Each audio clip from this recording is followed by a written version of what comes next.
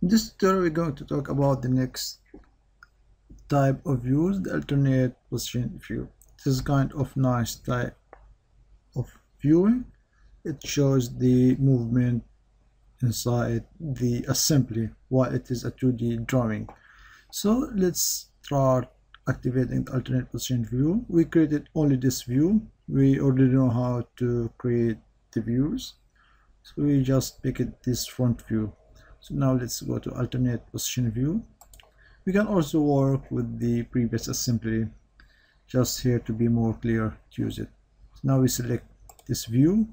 Now here you change the name, for example alternate position 1, click OK, so your assembly will be open.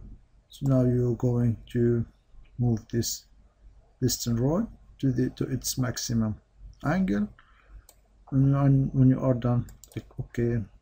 So here you're having alternate position view showing the movement of your piston rod. So it is a good view to show the movement inside your drawing.